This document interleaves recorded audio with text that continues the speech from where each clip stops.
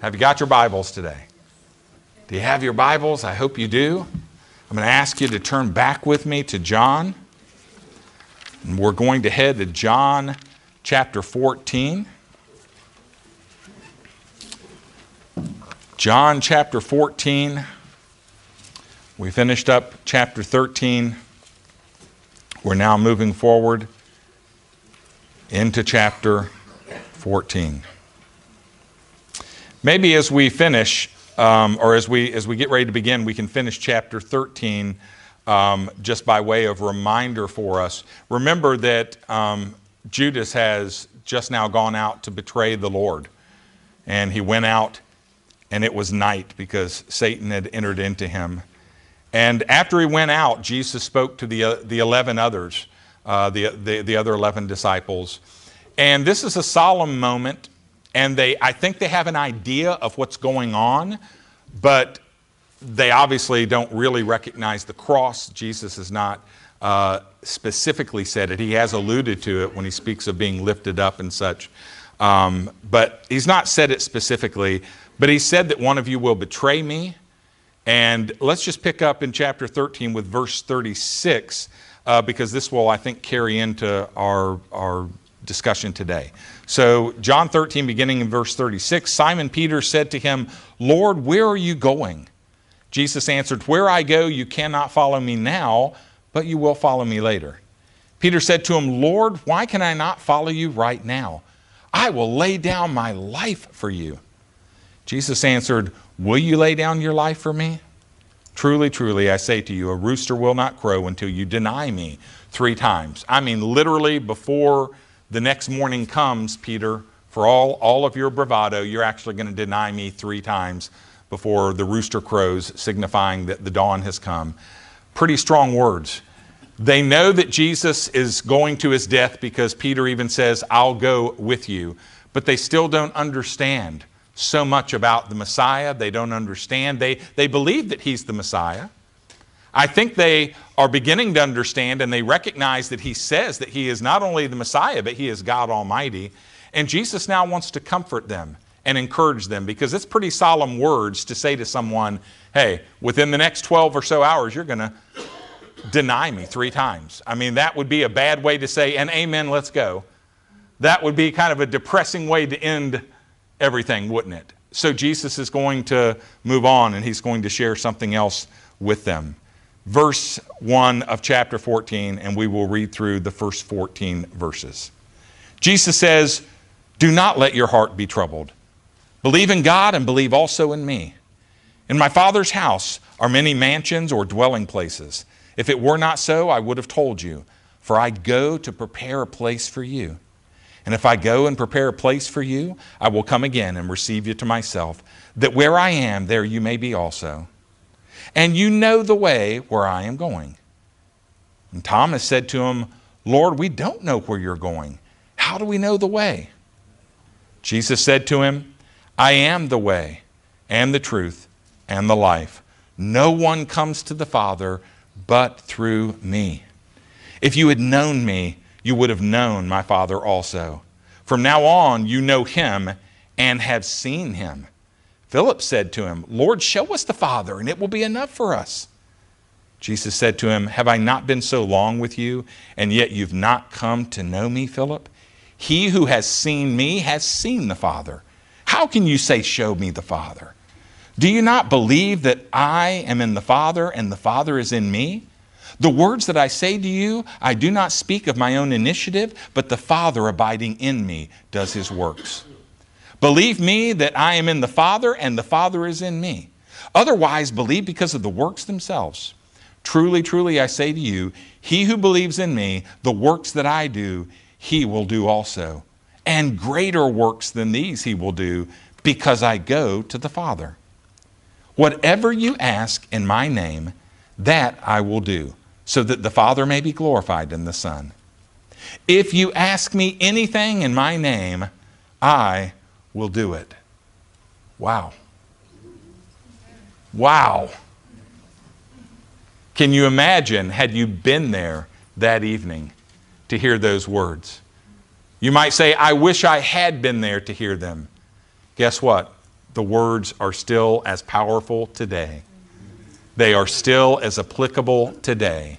And with the Lord's help this morning, I want to speak to you about Jesus' personal message for you. Jesus' personal message for you. And he actually, I believe, gives us at least 4 encouraging messages and words in this portion of Scripture today. And they were not only just for the disciples, but they carry down through the centuries to every child of God, every believer. These words are true. And so today I'm trusting with God's help that you will receive Jesus' personal message for you as a follower of Christ. And with that said, let's pray. Heavenly Father, I ask today, Lord, we need you. Lord, I can do nothing without you. I am nothing, Lord.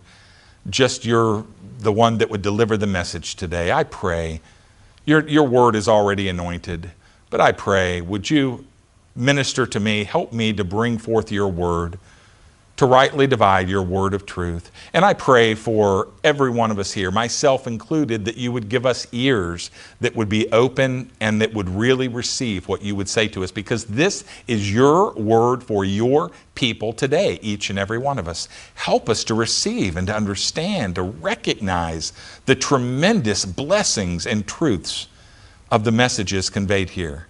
We love you, we thank you, and I'm just believing you for a wonderful time in your word. I ask these things in Jesus' name. Amen and amen. So we begin in these first 4 verses. Jesus says, do not let your hearts be troubled. You believe in God, believe also in me. And I've got to stop right there. Don't let your heart be troubled. Do you remember in chapter 13, just one chapter before, as Jesus was preparing to partake with the disciples, that his heart was troubled, his spirit was troubled? Well, now here he says to the disciples, I don't want your hearts to be troubled. And that word in the original language is tarasso, and it means to become or to be characterized, listen now, by distress, affliction, danger, or an intense feeling of need. When someone is troubled, it means that their being, who they are, is characterized either by some type of affliction, by some type of distress, by some type potentially of danger, or just a feeling of need. You're agitated, is what it really means in the original language. So Jesus says, I don't want you to allow your hearts to become agitated based on what I've just told you and what is coming soon. Can I just share with you right now? It would be so easy, and it is easy, for us as believers to have our hearts troubled. I imagine for many of us, not a week goes by. For some of us, maybe not a day goes by, but what our hearts are troubled. It may be by our circumstances, maybe by just the state of the world. You for sure will have your heart troubled if you watch the news too long. I'll guarantee you that, no doubt about it. It may be just something going on in your own life.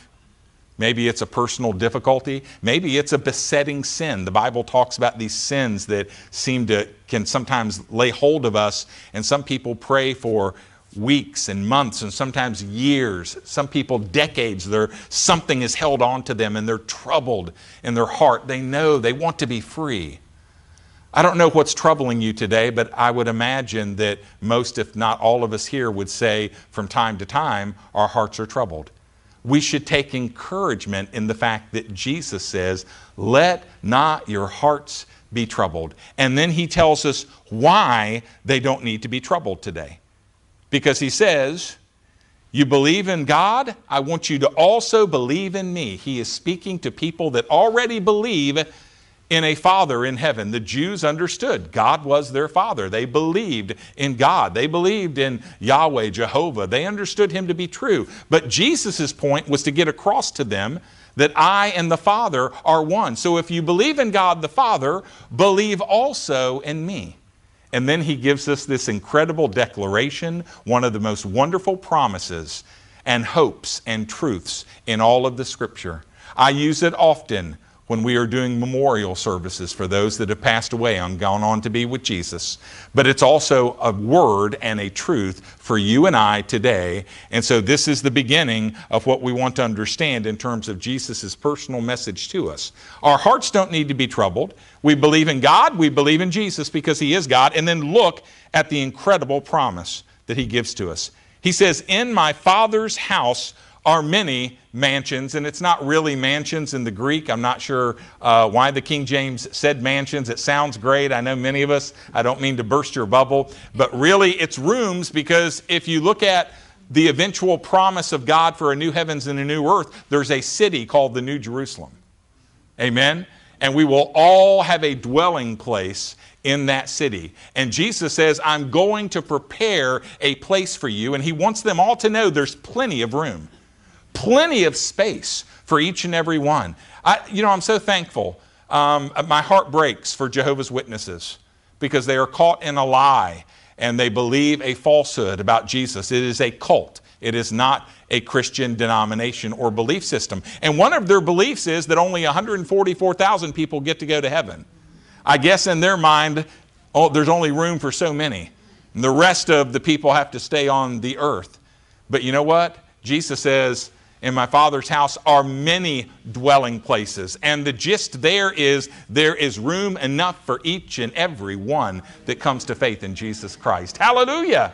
I'm so glad. Never does the sign go on, no vacancy. Sorry, we just filled up the last one. Nope, sorry, 1995, that was the end point. We can't have any more. No, on and on and on it goes. In my Father's house, there are many dwelling places. If it were not so, I would have told you. And then he says this, I go to prepare a place for you. Jesus is up there right now. I love what Keith Green said. He said, if it took the Lord, if it took God 6 days to make the heavens and the earth and everything that we see all around us, and Jesus has been up in heaven about 2,000 years preparing a place for us, can you imagine how awesome that place is going to be? Wow! Jesus says, I go to prepare a place for you. And if I go to prepare that place for you, this is so important. I will come again. And I will receive you to myself, that where I am, there you may be also. Jesus is preparing a place for us. And then he offers this great promise, I'll come again. Because you see, it's in the Father's house. That means it's in heaven, amen? The disciples would understand this. Psalm 33, 13 and 14, the Lord looks from heaven. He sees all the sons of men. From his dwelling place, he looks out on all the inhabitants of the earth. I get jealous sometimes when I see these pictures of people that own homes that are up in the mountains. I love the Blue Ridge Mountains. That's kind of my heartbeat and where my family comes from. Every once in a while, I'll look out and someone will show a picture and they'll say, my morning, this is how I started my devotions. And they're up on their houses on the mountaintop, and you see this boom, this big, beautiful, glorious picture of a valley below and other mountains in the distance, and the deer are by the water brooks, and then all the animals are just, and it's so wonderful. And then I'm like, I get up and I look out and never mind. That's not quite the same. But God dwells in heaven. God dwells in heaven, and he looks down upon the earth. He sees everything, all of the beauty that he has created, all of the universe, everything. We're told in Isaiah 63:15, Lord, you look down from heaven. Look from your holy, glorious home and see us. Look from your glorious, holy home and see us. God's dwelling is in heaven. And Jesus says, I go to prepare a place for you. And if I go, I'll come again and receive you unto myself, that where I am, there you may be also. That's good news, because you see, I can't reach up to heaven. I can't get up there. There's some people in the Old Testament that tried that, built a big tower, Tower of Babel. Didn't work. You can't get up to heaven by man's ways. So Jesus says, I'm going to prepare that place for you, and they're going to see him ascend eventually. Spoiler alert, if you don't know the end of the story, Jesus will die on the cross, he'll be raised from the dead, and he will literally, physically go back up into heaven. And he's saying, you guys are going to see all this, I'm going to go and prepare a place for you, but I will come back for you. I am so thankful. This has been the hope of the early church, and it is our hope again today. Just as surely as Jesus went up into heaven, he will return to take his followers to the place that he has prepared for them. This, folks, this is the New Testament hope of every Christian. And it's not only the New Testament Christians, it's our hope today. Amen? Yeah, folks, this is the answer. Please, the answer is not, if these people will get in charge and these people will do this, we'll begin to make everything right and we'll get peace over here and everything will be great. Oh, please. These people have no clue what they're doing. Please. My hope is not in man at all. See, you say, well, how do you know? Because I got the book. And the book tells me it's going to get worse and worse and worse and worse. The only hope is Jesus. And Jesus has gone to prepare a place for us, and he will come again. And that's what you and I need now more than ever, is that hope of the glorious return of Jesus Christ. Hope for the future. Because a future on our own without God in control, it just never goes well. It goes sideways every single time. The best laid plans, and they go sideways. I want to share with you 3 things about this return of the Lord that I think are important. Number 1 is this: the ultimate purpose of the Lord's return is that his faithful people will be with him forever. That's the point. I'm going to prepare a place for you, and I'm going to come back for you so that you and I will be together forever. Amen? Isn't that wonderful?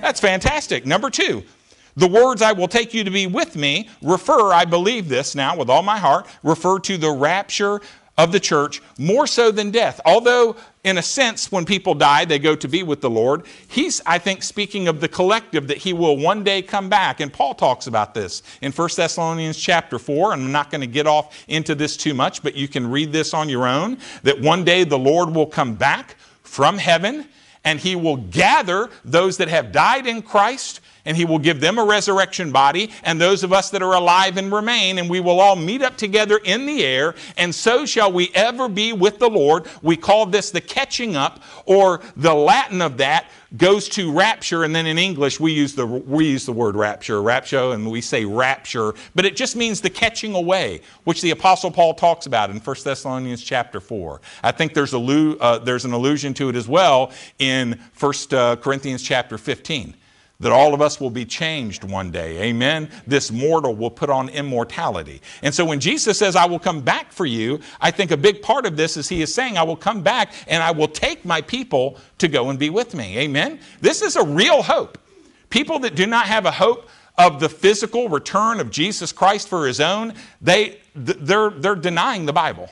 In fact, do you remember when Jesus in Acts chapter 1, when he began to ascend back up to heaven, and the disciples were all standing there and they're just looking up? I mean, literally, physically, he's going up. This is not a ghost. This is a person with a physical resurrection body. They have seen him. They have touched him. They have eaten with him. And he's going back up to heaven. And do you remember what happened after that? Suddenly, as they're up there gazing, looking up into heaven, they're just awestruck. And we would be too. Don't act like you would be, yeah, okay, no big deal. No, we would all be, all of a sudden there's these angels that are there beside them. And the angels say, are you just going to stay here forever looking up? This same Jesus that you have seen go up into heaven will come back in like manner as he left. And Jesus made it very clear that he would be coming back on the clouds of glory. And so the Lord's physical return is, I believe, what he's alluding to here in John 14. We don't have to have our hearts be troubled, because he says, I'm going to prepare a place for you, and I will come again. We will be caught up together with him in the clouds to meet the Lord in the air, and so shall we ever be with the Lord. And then the third thing about this is the expectation of this glorious and eternal reunion should be a comfort to all who desire to be with the Lord forever, because that last verse in 1 Thessalonians 4 says this: therefore comfort or encourage one another with these words. We should always be encouraging one another with that phraseology, Maranatha, which means our Lord come. It should be the heartbeat of the church. But the church has somehow gone sideways and gotten away from this glorious truth that Jesus is coming back one day. And we just think we're just going to be here, and I'm just going to drudge along, and I'm going to try and change this, and we'll see what we can do here and there and the other, and then I'll eventually die. But the hope of the early church is that Jesus would come back. in their lifetime. That's how I read the New Testament. So I am believing God. He could come. I believe the Lord could come back today. I believe that with all of my heart. And it should be our hope that he is coming back for us. Amen? That should be our hope, and I hope it is. So message number one, real quickly, the first personal message for you is, Jesus says, I am coming back for you. Hallelujah. Lord, is this getting through? Every person here who is a believer, that should bring a smile to your face, or a hallelujah, or a thanksgiving, or something that Jesus is coming back for you. That I cannot give you better news. Come on now. Oh, well, if you had told me I just won Publishers Clearinghouse, then I would have jumped up and run around a Jericho march. No. This is better news than that. This is Jesus' personal message, his personal guarantee to his people. I will come again for you. And I say, hallelujah, amen. Let it be, Lord Jesus. There's nothing greater. Amen? I'm not faking, I'm not being fake here. This is how I really feel. I'm excited about the return of Jesus Christ. I'm excited to see the signs of the times and the things that are going on all around us that just remind me, yeah, Lord, you're coming. You're going to get it. You're going to set it all straight, and I'm so glad for that. Amen? So that's the first message is, he says, I am coming again for you. Okay, we're going to go on now. So Thomas then says to him, Lord, we don't know where you're going. How are we going to know the way? If we don't know where you're going, how are we going to know the way to get there? And Jesus then makes that incredible statement, I am the way, the truth, and the life. No one comes to the Father but through me. So we see here that the disciples once again say that they don't know the way, but they fail to realize that Jesus himself is the way. And that's what he's going to have to get through to them. And so Thomas, he's still here in his ignorance, and so he balks when Jesus talks about in verse 4, you know the way where I'm going. Thomas balks, Lord, we don't know where you're going. So how can we know the way that he's filled with doubts. He's filled with questions. And this happens throughout John. Thomas kind of gets a bad rap. We heard from him in chapter 11. We'll hear from him again in chapter 20. And we get this thing about Thomas and kind of doubting Thomas and all that stuff. But in his doubts, I think he speaks for all of us. And if you and I were there at that Last Supper meeting, I think you and I would have had the same questions and the same concerns and doubts that he had. And of course, what's the problem? We see this throughout the Gospel of John, is that Thomas and the others are thinking on an earthly plane, and they're unaware that Jesus is speaking about heavenly realities. And so they, like the authorities earlier in the Gospel of John, when Jesus talked about, I'm going to go to another place, they too are wondering, well, where are you moving to? Where are you heading to? Are you going to be in Bethany again? You're going to be outside? You're going to go to Samaria? Where are you going to go? They don't get it. And that's why Jesus has to make the statement that he does. But this is not the first time Jesus has talked about this. In John 6:62, he said to them, what if you see the Son of Man ascending to where he was before? So Jesus has already said to them at one point in time, I'm going to ascend and head back to heaven, but their minds are on earthly things, so they don't get it. So Jesus makes this great statement in verse 6, a verse that many of us have memorized, right? We know it well, don't we? Maybe you can read it out with me. Jesus said what? I am the way, the truth, and the life. No one comes to the Father but through me. That's what Jesus says there. He responds with the 6th of 7 I am declarations. Again, I am, the name of God. Jesus says, I am. And he caps off his teaching on salvation in this 6th verse, which is one of the greatest verses throughout the Bible. He says what? First, I am the way. And that describes the very heart of early Christian consciousness. It's the core of Isaiah 40 and verse 3. It opens up Mark's gospel in Mark chapter 1 verses 2 and 3. Prepare the way of the Lord, make straight paths for him. I'm reminded that the first title of the Christian movement in the early parts of the book of Acts was they were what? A part of the way. You and I are a part of the way because we follow Jesus, who is the way. Amen? Remember earlier in John, he also said, I'm the door. So I'm the one that opens. Jesus is the way to heaven. He is the way to relationship with God. And then he says this, as the way, he is also the truth. And he is the life. See, he's the truth because he's the living revealer. Jesus is the very voice and revelation of God the Father. When he came to this earth, he said, I'm embodying who God is. I'm showing it to you in the most literal way that I can. He literally, his physical body embodied the Shekinah glory of God on the Mount of Transfiguration. Jesus was turned inside out and he's shone with this glory. Remember in the Old Testament, Moses wanted to see God.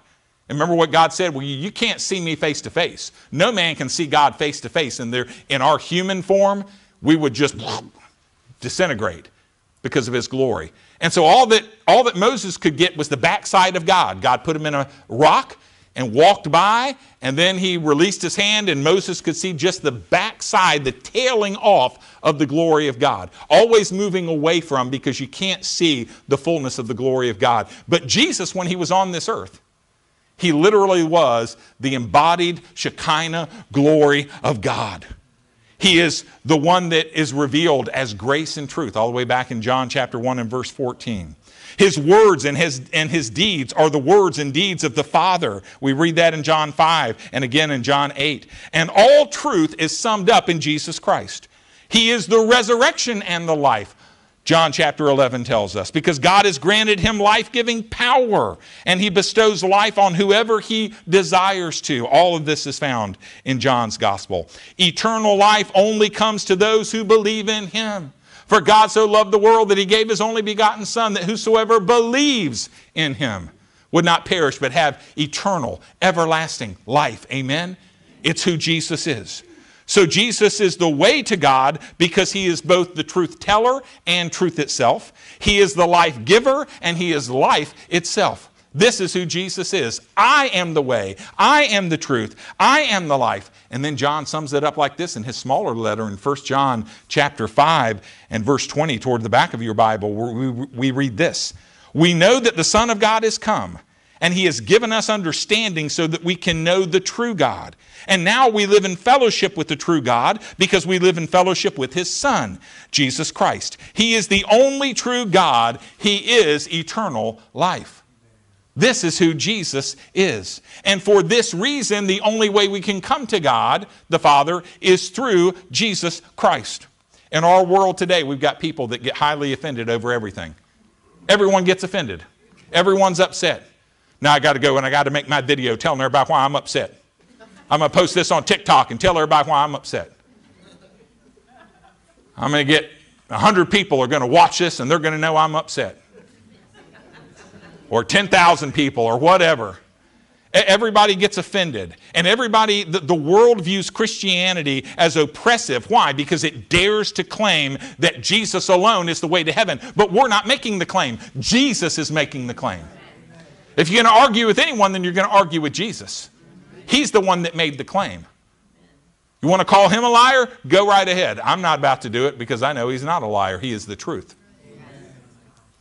Jesus is the way, but we live in this inclusive society that wants to hear that we can live any way we want to, and each one of us can find our way to God. Well, that's the way you believe. That's fine for you. I'll have my own truth. I love it when people talk about that. That's truth for you. That's not truth for me. It's the silliest, goofiest thing. Because truth is truth. It's either real or it's not real. And if it's not real, it's not truth. Well, I know that you believe that if you go out and you lay down in the road and a semi-truck goes over top of you, you'll get squished. But that's not truth for me. Oh, really? Okay. Show me how it's not truth. Go out and lay down in the road. I don't want you to do that now, don't it? But see, this is how silly it gets. This is how dumb it gets. Jesus is the way and he is the truth. We need to understand that. But the thought that Jesus is the only way makes some people think that Christianity is now a hate religion. It's not a hate religion. It's the most loving thing in the world. In fact, here's my question to you. Think about this. Why would God go to so much trouble and pain as to send his Son to earth to die on a cross if it didn't matter how people could get to heaven? If it didn't matter, what is Jesus dying on the cross for? If there are other ways in, why does he have to die on a cross? Folks, it makes no sense at all. But the truth is that modern people have spent their entire lives rationalizing their sins, failing to realize that you cannot enter into heaven when you have that burden of sin upon you that you cannot get rid of on your own. It is an impossibility. How do you find forgiveness of sins when you're the one that's sinning? You can't do it. Someone else has to do it for you. That's why Jesus came. He is the truth that comes and dies on our behalf, and we can only be forgiven and cleansed as we believe in Him, the one pure Lamb of God who came to take away the sin of the world. There's no other way, and this is the bottom line. The truth is there is no other way because there can be no other way. Jesus is the only way because there can be no other way to deal with sin. We cannot answer the bell for ourselves. We cannot pay the debt ourselves. It is an impossibility. So Jesus is the only way. So that second message that Jesus gives to us, that personal message to us is, I am the way. You've all heard it. Every one of you here are now accountable. I'm accountable. Jesus says, I am the way. It's His message to you and to me. Lord, thank you for sharing it. Thank you for telling me. Aren't you glad when people tell you the truth? The truth sets free. Amen. I want to hear the truth. Don't be telling me something that, people, oh, Pastor, you're looking so good today. Oh, Pastor, I can tell you've lost all this weight. Nah. Sometimes you see me, okay. If I'm losing weight, great, tell me. But don't be blowing smoke to me now. I want to hear the truth. I'm going to the doctor this week. I promise you the doctor is going to tell me the truth, man. The doctor is not going to, boy, you're looking fantastic. Boy, he may say you've lost some weight, but you got to lose a lot more. And yeah, you're right. So Jesus is the truth teller. We need people that will tell us the truth. Jesus will tell us the truth. And then if you have good Christian friends will tell you the truth, not just tell you what you want to hear. Jesus says, I'm telling you the truth. I am the only way. Okay, let's see if I can move on here. Verse 7. If you had known me, you would have known my Father also. From now on, you know Him and you have seen Him. And then Philip says, Lord, show us the Father, and it's enough for us. Interesting. Philip then says, I want this spectacular display. Jesus, show us the Father, and then we'll believe. Some people want big, spectacular displays. I mean, come on, Philip. You know that Moses could only see the backside of God, and he was like way up there, friend of God. I mean, delivered the whole nation of Israel, called of God, all this great stuff. And now Philip says, Lord, just show us the Father. Give us some display. There's some people that can never get beyond the physical displays that they want. Well, I'll believe if I see a miracle. Well, I'll believe if I see something spectacular take place. And unfortunately, as human beings, people get caught up in that kind of stuff. And then they fall for all kinds of fake signs and wonders that, frankly, not even a good magician could do better. Some of these people are just pathetic in their way of trying to coerce people with fake stuff. I saw one lady one time years ago, and this is when the gold dust phenomenon was going on. And, for any of you that were poor, it would have been a good thing to be in those meetings and be the person that cleans up afterwards. Get some of that stuff and then send it in, right? Take it into the pawn shop or something. But this is when this was going on, and this one lady, we were told to watch this video, and this lady comes up to this church. This is somewhere up north, and the pastor there said, oh, I think the gold dust is here. And this lady was sitting, and she was the evangelist. She gets up, she comes up. She's got her hair plastered, really, like moosed up to the extreme. And she walks up and bends her head down and kind of does this, and you can tell she's moosed her hair in such a way that she's created a little crevice. And she does this, and you would think it was dandruff, except it was gold. But it was just like a glitter. Oh, look how wonderful. And it's like, come on. Are you being serious? There are people that they will believe nothing unless they see the spectacular display. And I want you to see how Jesus responds, because it's really important. The disciples here are missing the point. Human beings, we long for these sensational experiences, and we think that that'll produce the trust and the allegiance. But that's not usually God's method.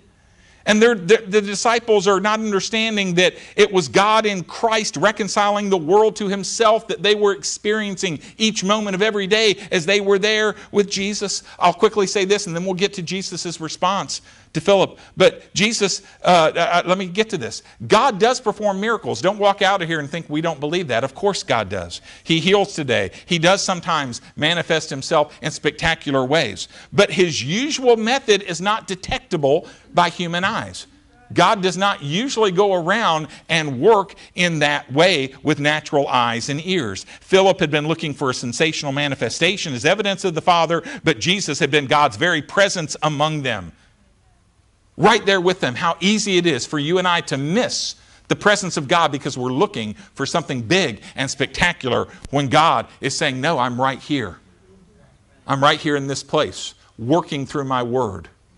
God, reveal your glory through the preaching of your word. This is how God operates primarily today, so don't fall into the trap. And then Jesus makes this incredible statement. Verse 9, Jesus said to Philip, have I been so long with you, and yet you have not come to know me, Philip? He who has seen me has seen the Father. So the third beautiful message that Jesus gives here, this personal message to you and I, is very simple. Look to me if you want to see God the Father. No other way. It's through Jesus. People are looking to get to God in other ways. Well, Jesus is one of many ways. No, Jesus is the only way because he and the Father are one. In the beginning was the Word, and the Word was with God, and the Word was God. Jesus is God, and he's telling Philip and the others, you guys want to see the Father? Do you not understand? You've been with me. If you've seen me, you've seen the Father. Because I and the Father are one. I don't do anything of my own initiative. I don't speak what I speak just because I think it sounds good. I only say what the Father wants me to say. I only do what the Father wants me to do. By the way, what an incredible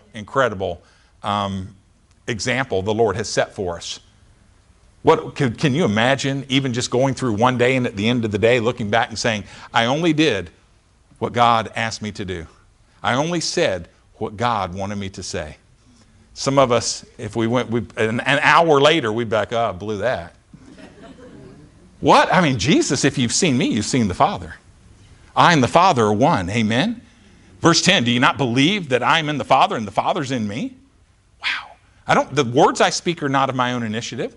I speak only that which the Father asked me to do. Verse 11, believe in me that I am in the Father and the Father in me. And then otherwise, at least believe in me because you've seen the works that I've done. I've raised people from the dead. You know all that. But you should believe that the Father's with me, that we're working in conjunction together.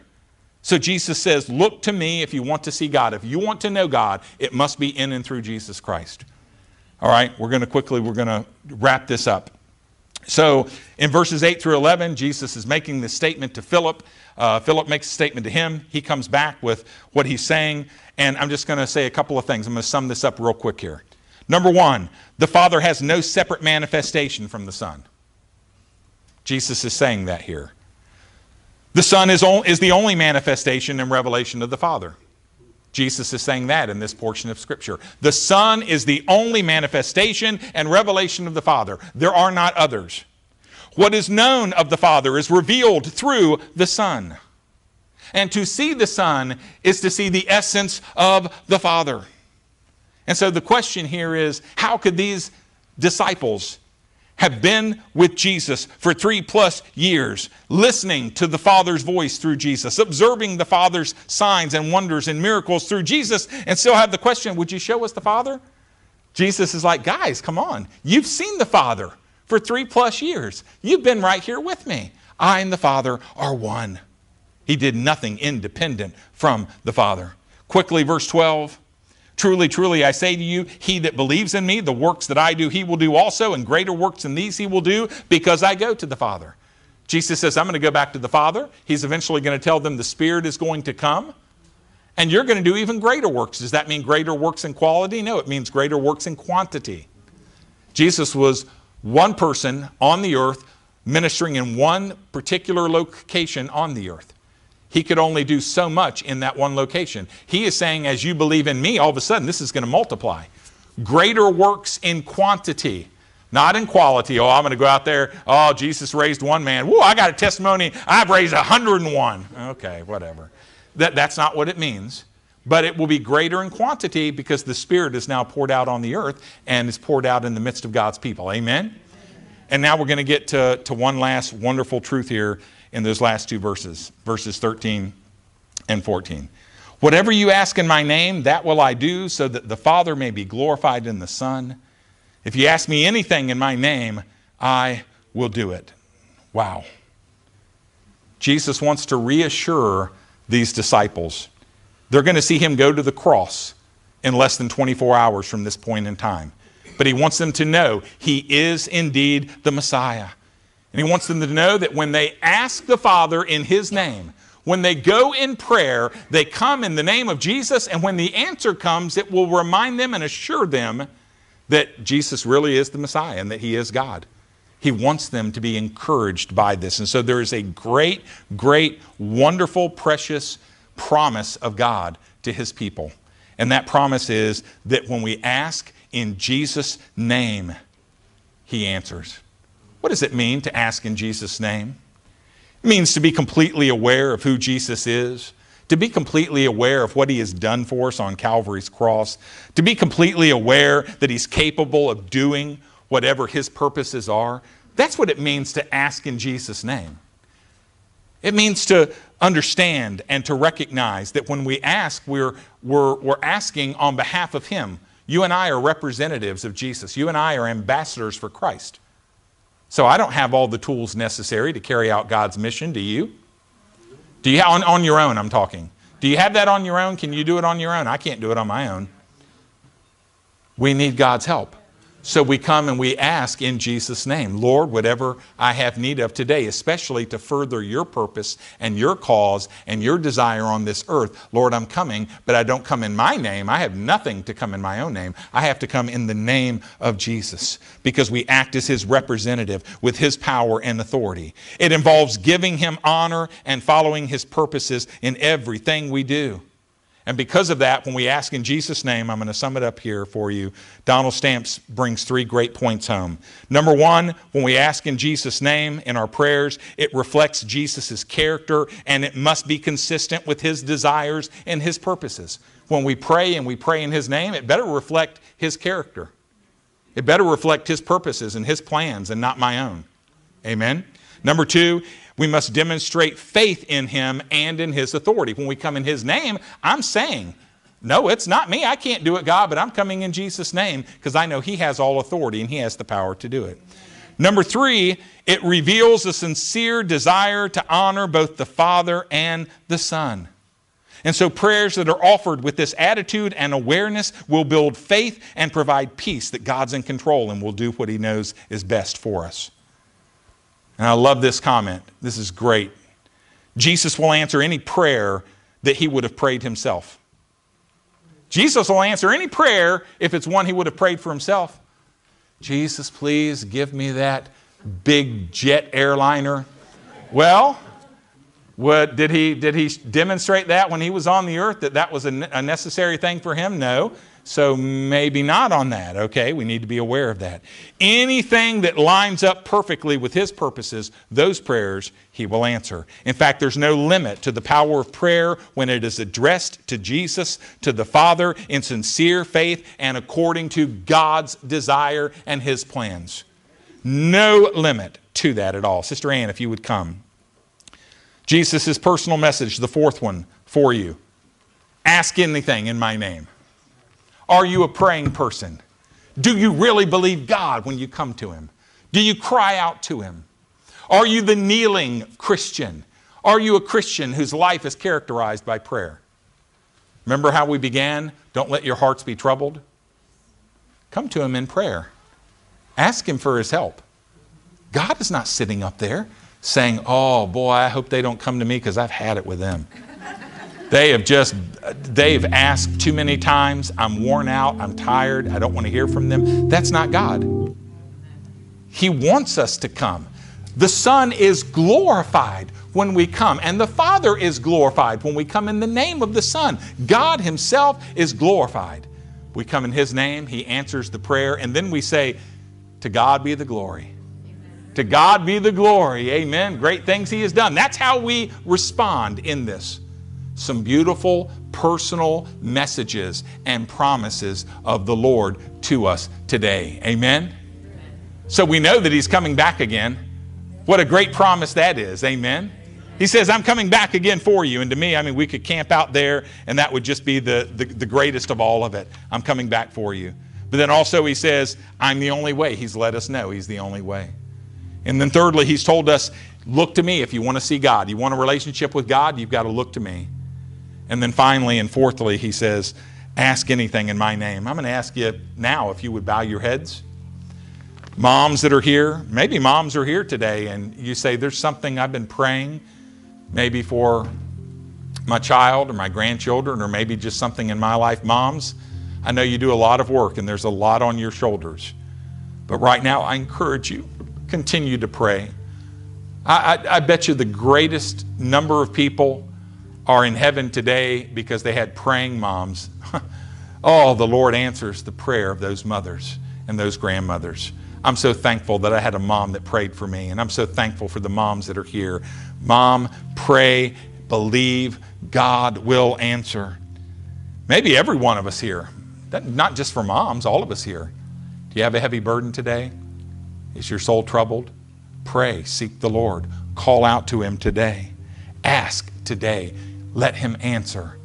And then say, to God be the glory. Heavenly Father, I just, in the name of Jesus, right now, I ask that this message will have just flowed into our hearts and into our lives today. Jesus, you're coming again. That is a great promise you've given to us. Lord, you've told us that we're to look to you because you are the only way, and you've made that very, very clear, and you've spoken that to us. You've told us if we want to see the Father, we read you. We read about you, Lord, and we pray to you. In fact, we pray in your name, and you will answer. Anything we ask in your name, you hear us, you answer, because we understand what it means to ask in your name. I pray for every person here. Minister and meet every need in this place today. Encourage. I pray there would just be a spirit of prayer, that when we leave this place, we will have been more encouraged because it's all about Jesus. Our hearts will not be troubled. We believe in God the Father. We believe in Jesus Christ, His Son. God the Father, God the Son, God the Holy Spirit, the three in one. Thank you, Lord, for ministering today. Thank you, Lord, in Jesus' name. Very quickly, with heads bowed and eyes closed.